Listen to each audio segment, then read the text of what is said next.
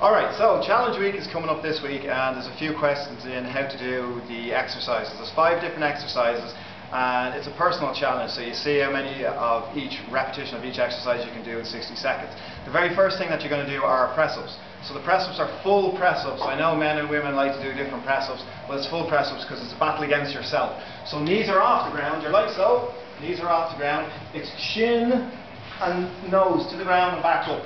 Chin and nose to the ground, back up. So it's not ass in the air, it's not ass down, it's back straight, chin and nose. As many as you can in 60 seconds. Next one are the seated V's. So there's a lot of questions about how to do the seated V's. You basically lie back, legs are out in front, hands can stay on the floor. You're going to sit up all the way, touch, and back down. Sit up all the way, touch, and back down. So making sure that your legs are going straight. You don't want to be reaching up, touching like so. So you can actually use your hands as well and use the momentum as long as you stretch out. The third one are the burpees. I know a lot of people down here have done burpees before, but basically you put your hands down, legs go out, legs go in, you have to jump in the air and you have to raise your hands, because a lot of people do like a little tiny jump, they don't raise their hands, you have to raise your hands. All of these exercises are designed to be the hardest way you can possibly do them, so it actually gives you a challenge for 60 seconds, they're all tough. So it's hands down, legs out, legs in, jump up in the air. Okay, next one, number 4 is your kickboxing technique. So you're probably going to do this on a partner, or on focus mitts, or on a bag. And it works like so. You're going to go roundhouse, jab cross, roundhouse, jab cross, roundhouse, jab cross, roundhouse, jab cross. So the one roundhouse, jab cross, roundhouse, jab cross equals 1.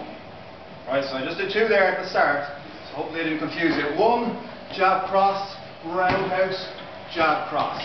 Well, obviously you have to hit with a little bit of power, so you are going to need your gloves for that. Kicks, as long as the kicks are at least hip height, but make sure you're turning into the kicks, make sure it's not just. So technique is important, or else the coaches might actually count each repetition. The very last one, what's the very last one? Mountain climbers. Mountain climbers, right. Mountain climbers is number 5. So when you go down, again, I don't want butts in the air, hit the butts down, and they have to be deep ones.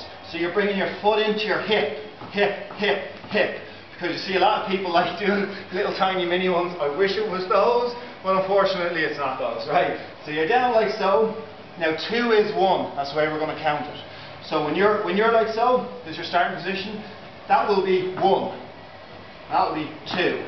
So it's foot into hip level. So they're good and deep ones. That's the 5.